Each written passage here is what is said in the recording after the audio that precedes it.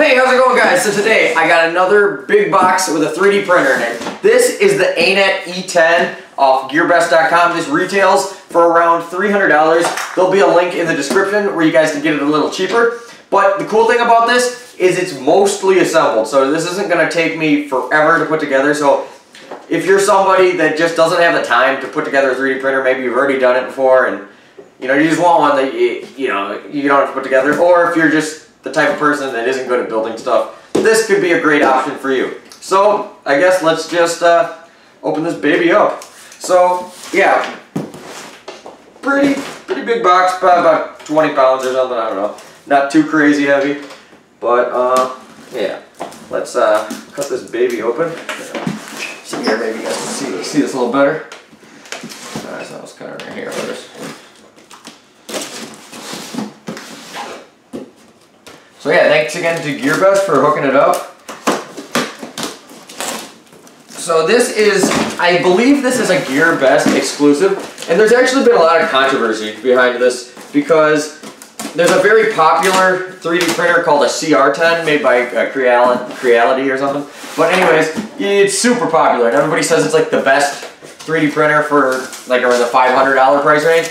Well, this is $300. And it's called the E10, the Anet E10, so it's got a very similar name, and it also got a very similar look, but it's not the same size, it's not constructed the same, it's not really a clone of it because it's quite different.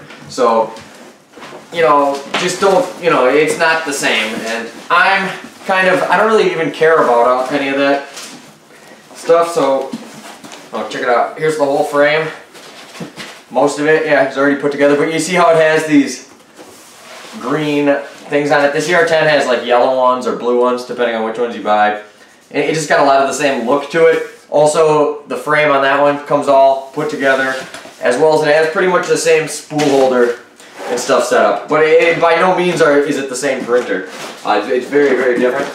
Here is the rest of the box. So we got, power supply with, it's got, I think the hot end and everything like right on it. So, kind of funny. Front piece to the screen or something. And then we got, whoop, crap, in here. We got the bed and, yeah, the Y-axis. So, yeah, so.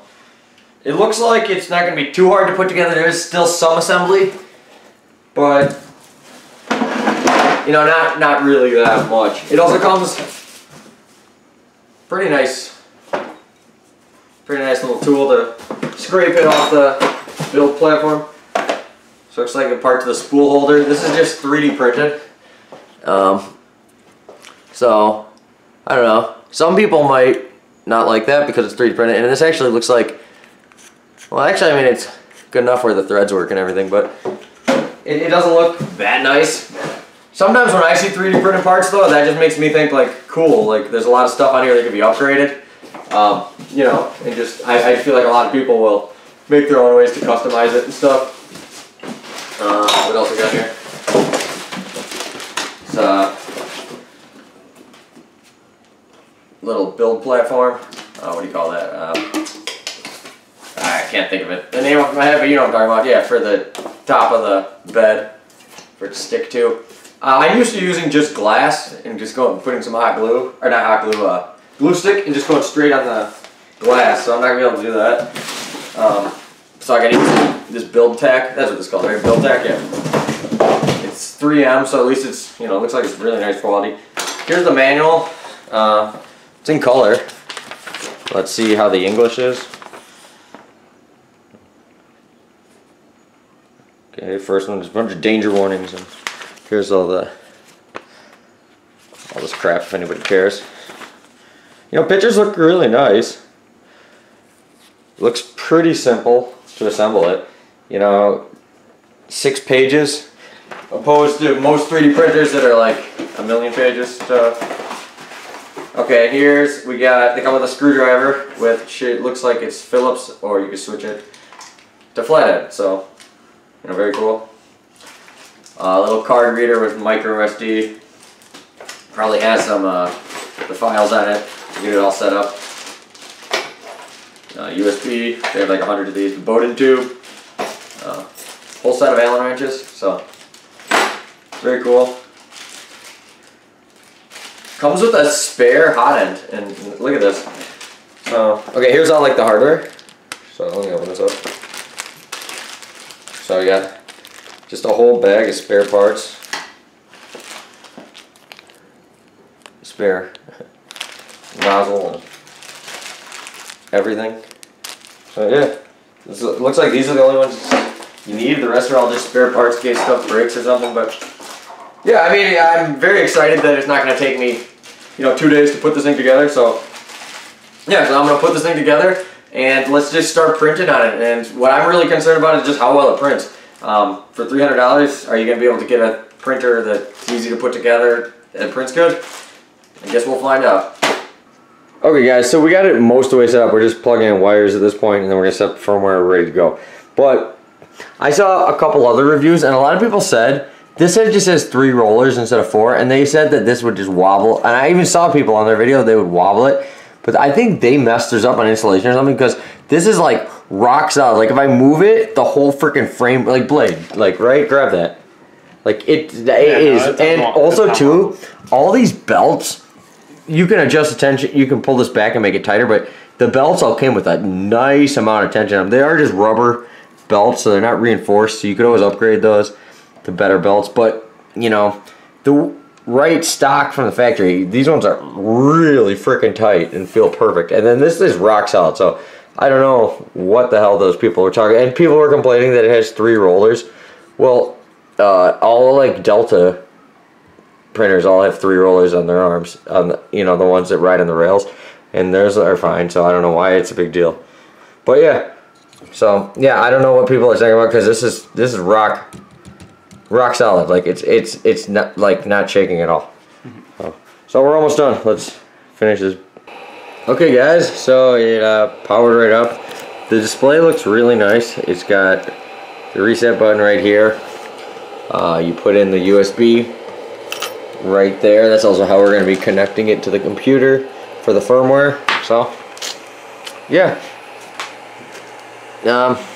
my first impressions without printing it, I actually think this thing's pretty damn good quality for, for $300. You hardly have to build anything. Like, how long did this take us, Blade? Like 40 minutes. Yeah, like no big deal. I only drank a beer and a half. I mean, come on.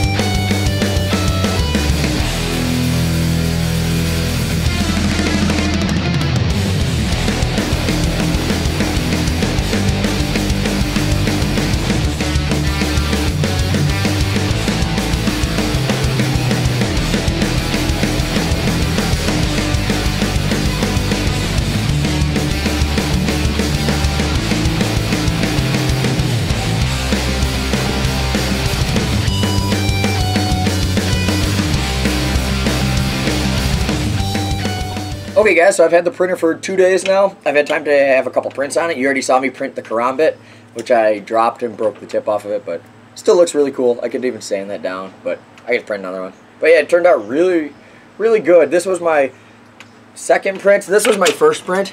So this vase, it turned out really, really nice. As you can see though, there is a little stringing to it when you look at it really up close. Far away looks pretty much perfect. Then I adjusted the layer height, and I was able to get this Darth Vader. And I think this thing looks awesome.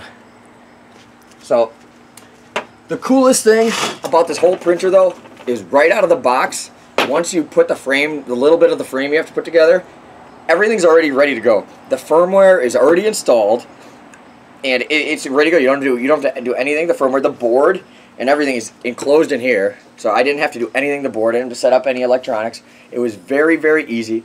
I know some people might not like that there's some 3D printed parts on it, which I can understand. But one really cool thing is on the provided SD card, they have all the 3D printed parts. So you could redo any of them and do them in any color you wanted or anything. So you don't have to download them from Thingiverse or anything. You know that they're the good files that came stock from the manufacturer. And yeah, just this whole display and everything works great. I don't have it powered on right now because we gotta get better lighting outside. I want to show you guys, but yeah, everything on here works great. This knob, at first, it was a little like it would get stuck in too much. So all I did was I put a little rubber O-ring between. If you take it off, you shove a little O-ring on the female end, and it'll be perfect.